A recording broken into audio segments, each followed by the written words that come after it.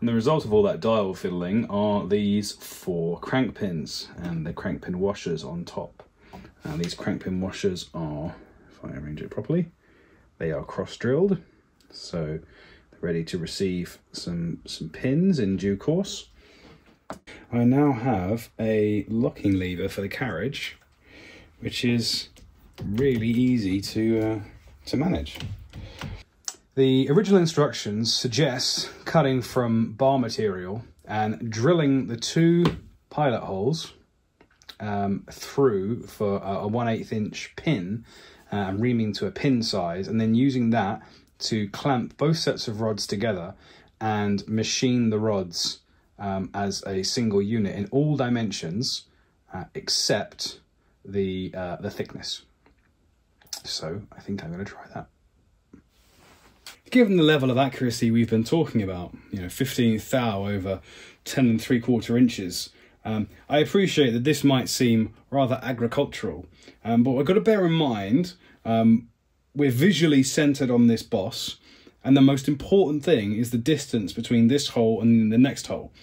So now we've centered it up with this center finder. It's now straight on that laser cut cross there, which is as good as any. I am now going to drill that and ream it 1/8, then hopefully move across the exact required amount and do the same on the other side.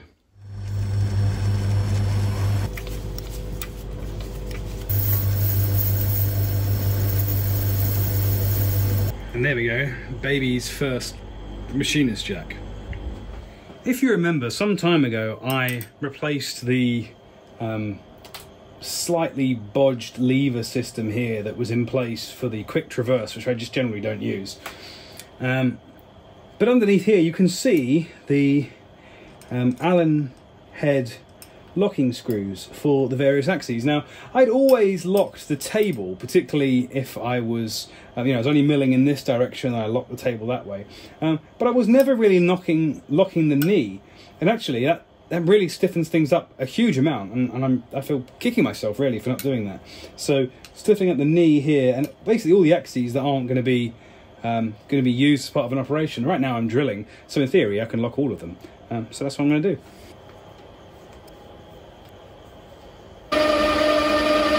I'm pretty sure you've all seen drilling before, so I'm going to skip all the plain drilling stuff and just take you back when I'm doing something interesting.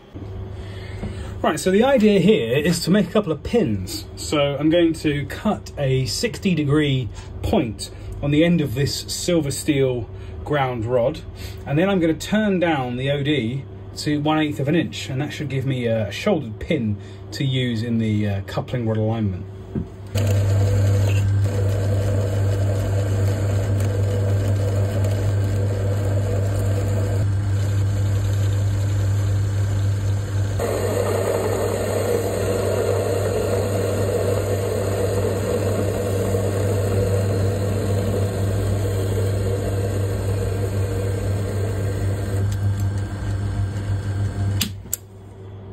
So here is the chassis laying on its side, and here's the coupling rod with those 2 holes I've just drilled.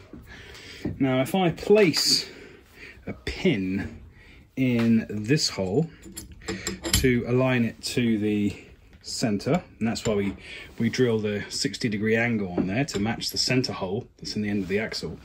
Then we have a second pin. We drop that over here. You can see it drops really nicely straight into the end of the axle.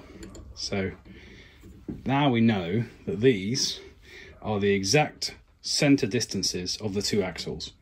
So having drilled one hole on the other axle, I can now mount them together and drill through the second. And there we go. So here, So here are the 2 coupling rods, and I can see I've got that alignment pin now down the middle of these 2 holes. There's another hole in this side here. And now on this side, I don't know if you can see, but there's a little hole there, and I can just use that as a drilling guide and just drill straight through that hole into the other side of the coupling rod.